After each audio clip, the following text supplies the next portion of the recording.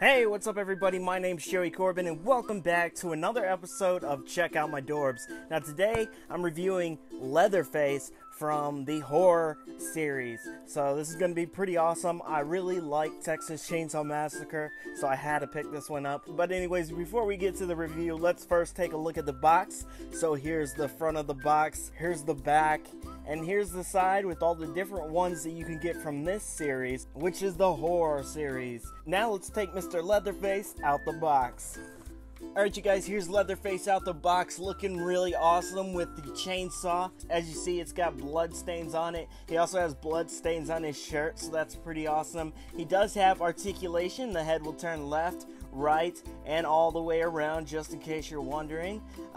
Really good paint job. Like always, they always have a good paint job. Now, like I said before, I don't know if these are hand painted. Funko Pops are, but I don't know about Dorbz. So yeah, I think they did a pretty good job, especially with all the different details. You can tell that he has, you know, a mask on, and it also has all the stitches on the sides, on both sides, and on top.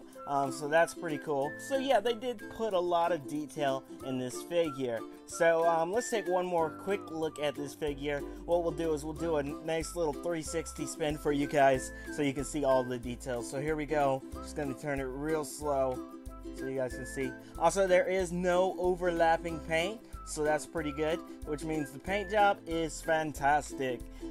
So yeah, that's Leatherface, you guys. Hopefully you guys enjoyed this review. If you did, let me know. Also, let me know if you like Texas Chainsaw Massacre. I really like it. But yeah, be sure to subscribe, click like if you enjoyed it, and as always, thank you for watching.